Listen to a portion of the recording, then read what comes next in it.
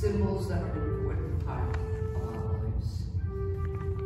We use statues to remind us of the saints.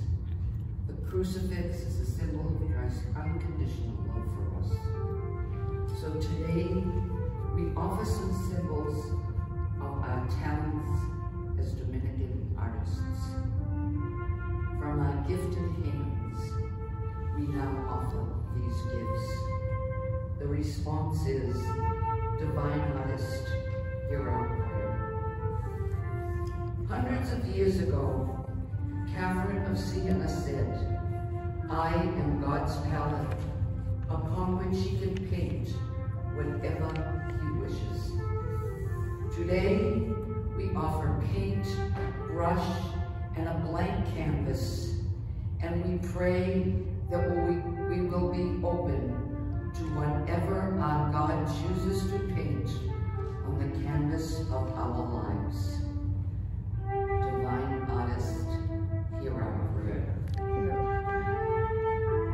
The prophet Jeremiah tells us of visiting the potter's house. Whenever a piece turned out differently than he had imagined, the potter tried again, making of the clay a different object. Today, we offer a piece of pottery, and we pray that we will continue to be pliable clay in the hands of the divine potter.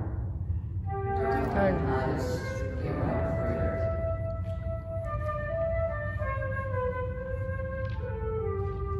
The torch has long been a symbol of the Dominican search for truth, and also of our vocation to preach the gospel message.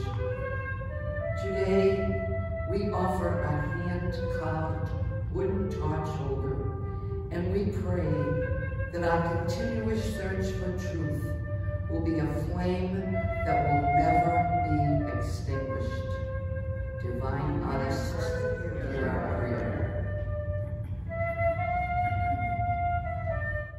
Entitled Autobiography, Dominican poet Elizabeth Michael Boyle wrote, words, all my life I have been in love with you. Today, we offer a collection of words, and we pray that the words we speak and write will always be ones of kindness, love, and above all else, as Dominicans, ones of truth. Divine Artist, hear our prayer.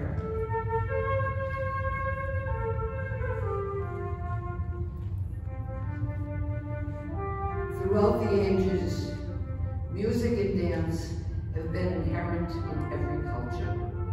No words are necessary.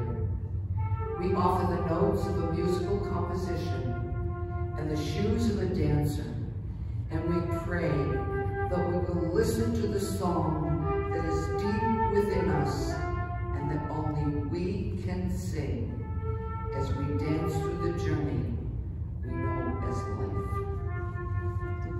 Divine Artist, hear our prayer. We weave ourselves in and out of the lives of others, and they do the same with us.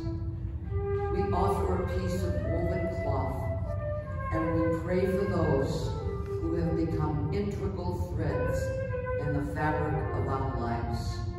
Divine Artist, hear our prayer. A 15th century Dominican, Fra Angelico preached God's word through his art. Today, we offer the Fra Angelico Award, which is the highest honor the Dominican Institute for the Arts bestows on one of our members. We ask God's blessing on those who have received the award in the past, and we especially pray for artist Nancy Ann Turner, who was the recipient of it today.